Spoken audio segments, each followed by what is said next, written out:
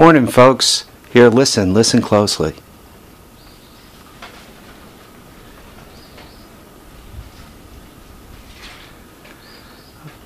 I don't know if you can hear them in the background, but the peepers have started to sing. That officially makes it spring. So where are we?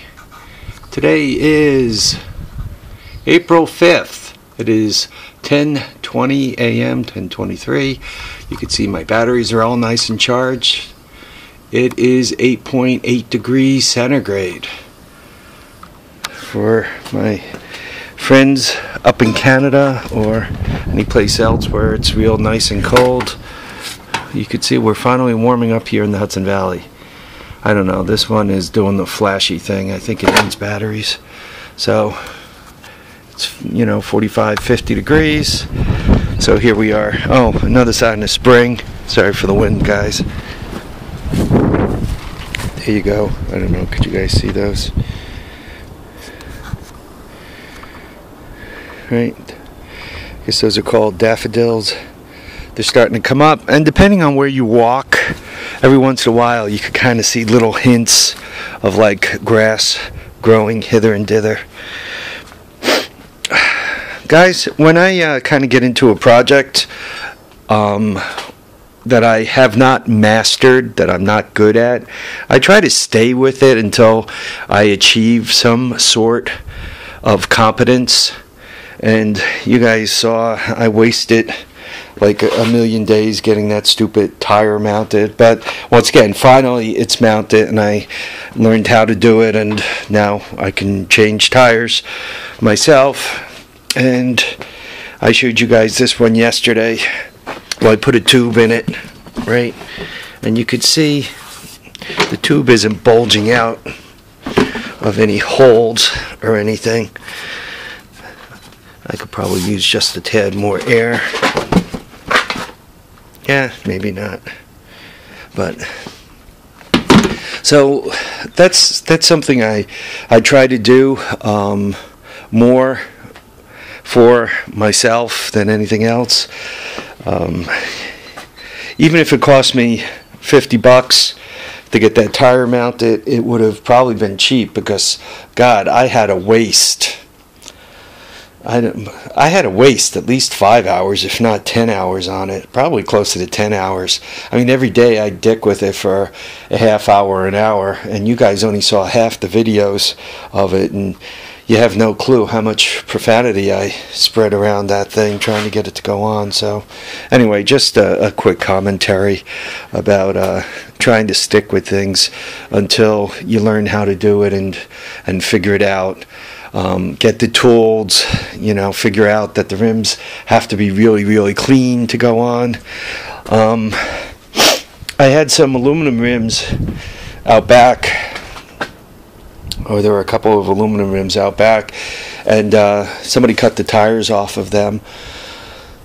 I was debating whether to keep them or get rid of them, and quite honestly, after changing this tire on this aluminum rim and seeing what a piece of cake it was, I'm not getting rid of any aluminum rims. Aluminum rims are just so much easier to slip tires on and off of than the steelies. The aluminum, I guess, is a little slippier. Aluminum doesn't corrode, and when you put the tire lube on aluminum, it's like grease lightning, man. Those tires go right on and off like a piece of cake. So for those of you who perhaps have all-terrain vehicles and some aluminum rims, and you have a choice between keeping the aluminum and dumping the steelies, the aluminum is so much easier to deal with. This aluminum rim has a pretty good hit here, and I don't know if you guys could see it. It's not the camera angle. It really is kind of cattywampus here, right? It's really not the camera angle. So anyway, I popped for the $20 for a tube, and I learned aluminum ribs are a lot easier to deal with. So there's that. I was asked for a video about my Cushman. Shoot a video of the Cushman. Well, there are 4 Cushmans. So I guess let's start out in the order, well, let's start out in the order that I'm near them. This is an EZGO Cushman. 2 headlights, 1 front tire. You can kind of see the back of it there. Not well. I mean, 2 people could sit there. 1, 2. Excuse all the crap on it. A lot of my vehicles become like exercise equipment, you know. You kind of, you have all these great plans for it, and then it ends up in most bedrooms or living rooms as a clothing drying rack. Mine mostly ends up as storage. You can see a number 30 on this guy. It says EZGO on it. This was Texron, bought Cushman, and kind of operated them both for a period of time. This has the 2-cylinder Ohlins in it. It's a dump. The back is a dump. It's electric pump that runs the hydraulics.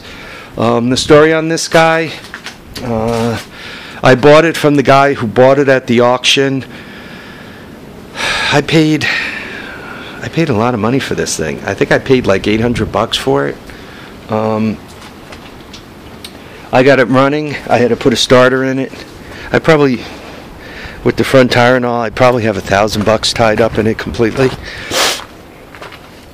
This was when I was making money hand over fist with day trading. I had more money than I could spend. By the way, I got over that. So those days are over. But yeah, I bought this to use around the property. I don't know, you guys can kind of see the battery right there. Wheel thrill, obviously the steering wheel. This thing has a high-low rear end plus a 3-speed transmission. If you put it in high and you get it rolling down the highway, you could probably get it up to 50 or so. At 50 miles per hour, this thing is scary at like 20, 25 miles per hour. At 50, I imagine this thing would be all over the place, like deadly scary. So this is the first Cushman I bought, and what I'm going to do is, I'm sorry folks, I'm going to end up having to break these up. So this is Cushman number 1. I'm going to shoot a continuation video of the Cushmans because I don't want this to run too long. Well, I'm over on this side of the garage. You can see the oversized countertop that I picked up, a couple of motors, golf cart motors here, and mufflers and front wheel bearings and chargers, right? 2 chargers, a tire, another motor. I think that's a 2-stroker down there. Axle for rear end that came off a boat trailer. Occasionally when I get back here, another hoard of propane. Sometimes when I get kind of into the backwoods here, I like to kind of get a couple of videos down so I have a clue of what I own. Alright folks, I'm gonna start this up again, and we'll do the other beasts. So just give me a few seconds. Anyway folks, remember, tires down, handlebars up, live, love, and have a great time. We'll catch you on the next episode of The Horde, which, as I alluded, is coming right now.